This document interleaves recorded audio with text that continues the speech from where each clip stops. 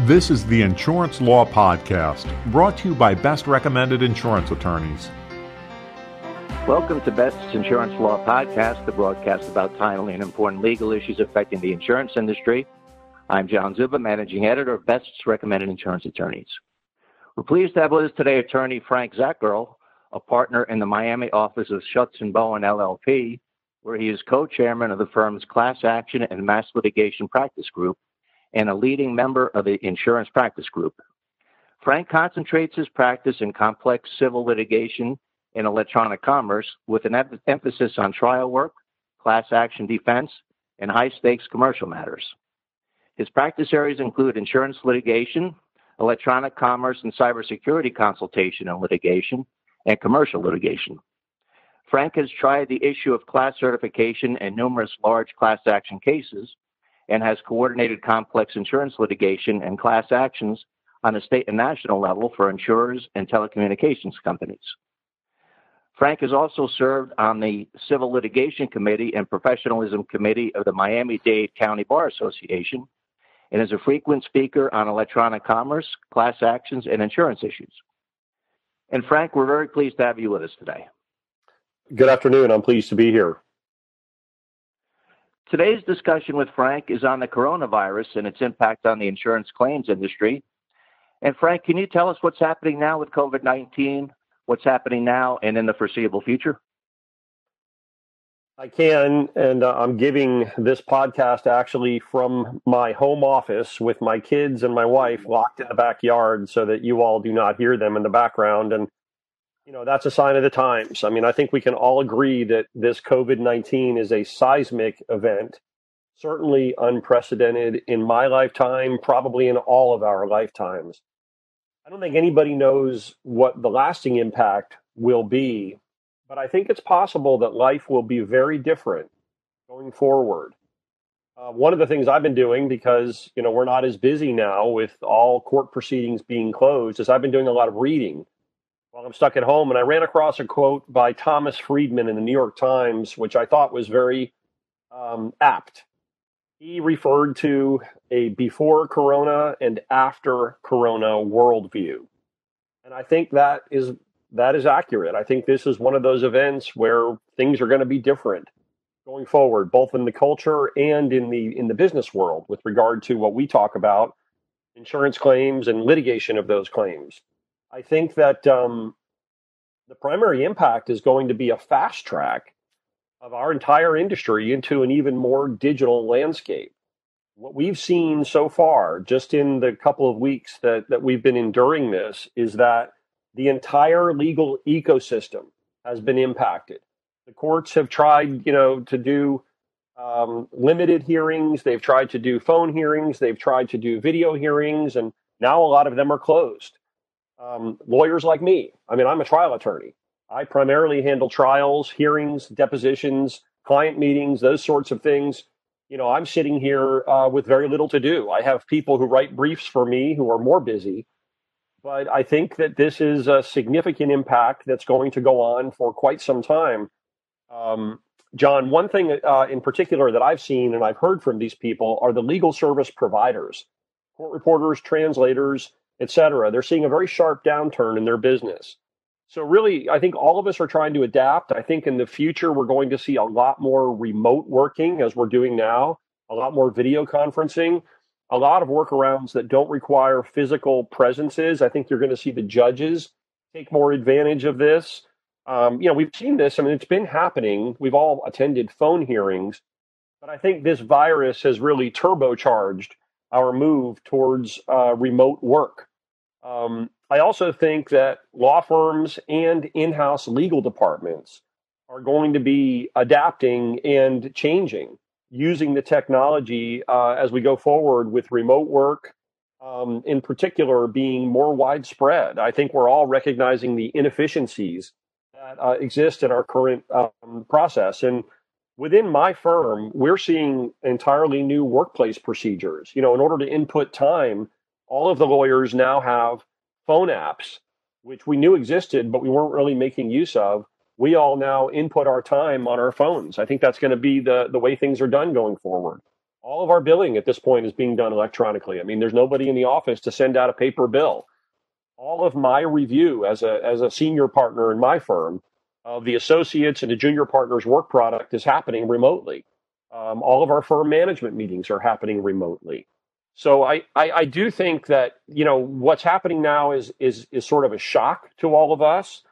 I think that if you look at the Florida Supreme Court and the way they're trying to deal with this, there are some emergency orders that have been enacted, allowing court reporters to administer oaths remotely, for example, allowing evidentiary hearings to proceed without all the parties being in the same room. We've seen the state government is now allowing local municipalities to operate without physical quorums, so that if you have remote attendees, you've got your quorum that you need. And this is how I see this happening going forward. I think a lot of the legacy requirements in the law of physical presence and the perception that you need to be present, I think that's going to change, John. And I think going forward, we're going to see a huge increase in the use of technology by all participants in the system.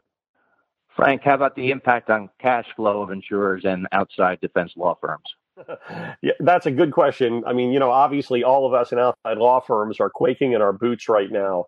There is no question that the COVID-19 outbreak is impacting the insurance industry's economy as well as the outside law firm economy. Unfortunately, according to what we're seeing, we think this impact could be very extensive and could be longer lasting. I mean, what's really happening is unimaginable in many ways. But with regard to the economic impacts, a lot of economists are saying that we're already in a recession as of today, March 26th, 2020. And we think that, as this goes forward, the pandemic is just going to put even more stresses on the U.S. economy. The 2008 financial crisis was really focused on banks and the finance industry, but I think this recession will impact businesses across the board. There's an example that I was thinking of just in terms of the idea of trickle-down economics versus trickle-up economics. Right now, money isn't flowing. It's frozen. It's sort of like it's been stopped in time, and it's just not happening. So, let's say a small business goes out of business. They can't afford to pay their payroll, but they can't afford to use their accounting firm. And let's say there's a professional accountant in that firm who now has nothing to do, and the firm has to furlough that employee. Okay, well, that employee has an insurance bill to pay. How is he going to get money to pay that bill if he's not working? Unless he has savings, that bill may go unpaid, and then that money will not be available to trickle up, as I said earlier, to the insurer and ultimately then to outside counsel. I have seen already, just in the last week, increased utilization of in-house lawyers by insurance companies. I have one very large retail client, and not in terms of revenues to my firm, but in terms of their presence in the marketplace. But they've told us they have a cash crunch, and they've told us to put our pencils down. They're going to handle their legal work with their in-house lawyers for the foreseeable future. So as a result of all of this, I think there's no question that there's going to be lower profits per partner in 2020 and maybe in 2021, depending upon how long this goes. I don't think it'll be long before we start seeing furloughs and layoffs within the law firms. And I think you'll see both staff and less productive lawyers start to get laid off, John. Frank, what kind of impact are you seeing on Florida's local economy? Well, we are already seeing a very significant impact with regard to closures. The governor and the local governments have basically said, unless you run an essential business like a hospital or something like that, you're closed. And what that means is that, Florida, which is a huge tourism economy, the hotels are shut down, travel is shut down, conventions are shut down. I already know from my firm's hospitality practice that there are layoffs in droves. There's a lot of people who yesterday or 2 days ago had a good paying job in a very strong industry who are now without a job. And former employers, these companies they used to work for, who are facing, zero cash flow for the foreseeable future. We're seeing the same thing with restaurants, with bars, with other kinds of entertainment in South Florida, sporting events. all of this is very dire, John. I mean, there's just no money coming in. As I said earlier, the flow of money is frozen, but in particular in the things that Florida is known for, we are really seeing an impact. Just recently, we've had our beaches closed. We've had, as I said before, all the restaurants, all the bars, all the hotels were closed. Boat ramps and marinas, boating and fishing are huge industries here. They are both completely shut down. Vacations to Florida, canceled. Weddings, parties, band performances, all these other outings are canceled. We've had shelter-in-place orders in many cities in South Florida, and I expect this to be the norm going forward. Even the local parks, for the most part, are closed. So I think the impact on Florida's economy in the short term is going to be very significant. Frank, how about the future impact on the insurance industry and insurance defense law practices? Obviously, we've given a lot of thought to this. I mean, I've been practicing in this space for roughly 28 of my 30 years as a lawyer. And my conclusion right now is it's hard to tell exactly what that impact's going to be, both how the business operates and from an economic standpoint. I think that you're going to see the industry immediately start to respond on multiple fronts. For example, I think that the folks that are paying the claims may see pressure, and I'm not saying that I've heard this, but this is something I think is coming. If you don't have the premium revenues coming in, I think you're going to have pressure to lower those claims payments. I think from the perspective of insurers as employers, we're going to have to look at more lean staffing. I promise you that everybody who runs a staff counsel office is seeing how well we can work remotely and thinking, well, number one, do I need an office? And number two, do I need all these people? The technology really is changing things right now. And then I think the insurers as investors and capital managers with all of their reserve money, they're going to find it much harder to find safe investments, predictable investments for the foreseeable future. I mean, interest rates are already almost at zero. It's very difficult to find appropriate investments for those sorts of funds. And so I think you're going to see those impacts right away on the insurance industry. But the reason I said earlier that I'm not sure exactly what the impact will be is because it's still early. And it depends on things like how long the quarantines will last. How long will there be this frozen flow of money? How long will we have to exercise social distancing? Are people getting hired back? We just don't know these things. But I can tell you in my practice, I've already been consulted and I've participated in designing new emergency decision-making protocols and putting together teams and trying to determine how best to run our businesses when we're dealing with an actual existential threat in some ways, and certainly a health threat to our society. What we're trying to do is make decisions faster and more efficiently, but of course we want to make the right decisions, and that's difficult. And then the final thing that I think you're going to see in the insurance industry and in the outside law firms is a much greater emphasis on the security front, the cybersecurity front, which is one of the things I do. We're going to be seeing hardening of computer systems, hardening of the other technology systems. They're going to be trying to expand their capability to conduct business remotely. We're probably going to have increased security on the access, on the front end, the inability to hack into that technology. You're going to see significant investments in significantly increasing bandwidth. We're seeing that in our firm, that with everybody working remotely, it's a little slower for people. I think you're going to see more devices being issued to people to work remotely. And I also think as between the insurance companies and the outside counsel, you're going to see even more utilization of technology in terms of transferring information back and forth. Frank, how about the impact on claims and claims litigation? This one is another, it's something I've given a lot of thought to and I've been consulted on already in terms of how I see this playing out. I mean, let's face it, right now, if you go out on the road, there's hardly any cars. Okay, and that is certainly going to result in a reduction over time in auto accidents, which is going to reduce claims. I think less mobility in general tends to equal fewer claims, not just in the auto world, but on premises liability claims. in in accidents on construction sites, homeowners liability claims. I think you're going to see less of that.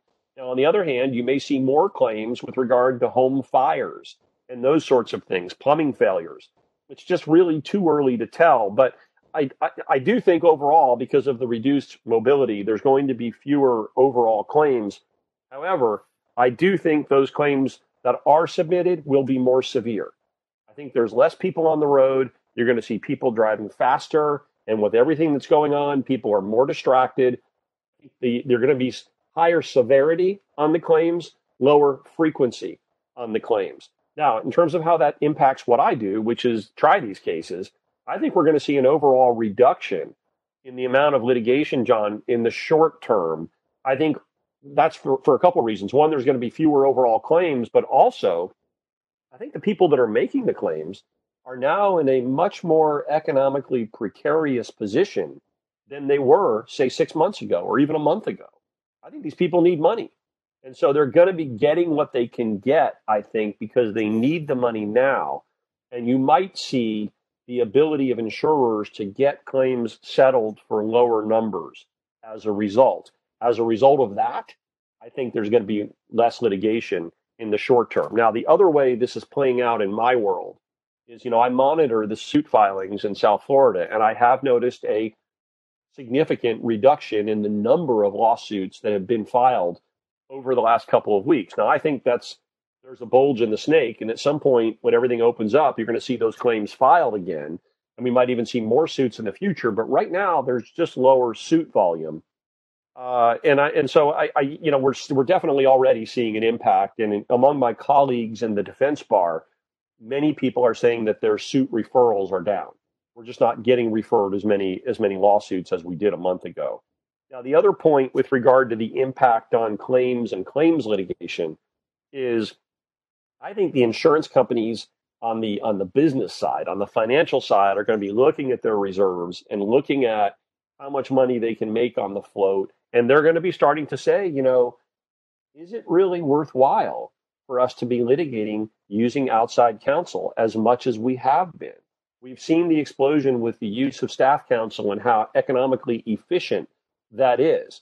I think this is very unpredictable, John, but if premium revenues are down due to the joblessness or people are buying less insurance or otherwise, I think it stands to reason that the insurers will have to look carefully at reducing outside counsel expenses. And where I see that ending up is there's going to be impacts on hourly rates. There's probably going to be even more of an emphasis than there already is on alternative billing arrangements like flat fees and other aspects of outside counsel attorneys' fees. So, I think to summarize this in a way that makes sense, ultimately, this seismic event, I think, is going to have a very positive impact on our culture in the insurance business and in the insurance claims litigation world. I think you're going to see more efficiencies in the court system.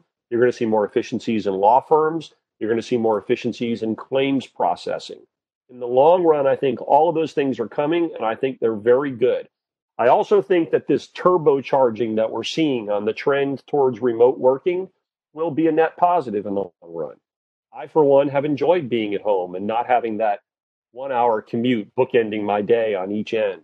I think I've been much more efficient working at home, and I've enjoyed being around my family. Now, I don't know if they've enjoyed being around me. that remains to be seen, being locked in the backyard right now. But I can tell you that I think that this remote working is a net positive in the long run. But listen, change is not easy, and we're going through it right now. Okay, I think this is going to be a very challenging and very unpredictable work environment for the short term, John, probably through the end of this year. Frank, thanks so much for joining us today. It's a pleasure. Thank you. That was Frank Zacherl from the law office of Schutz & Bowen with offices throughout Florida.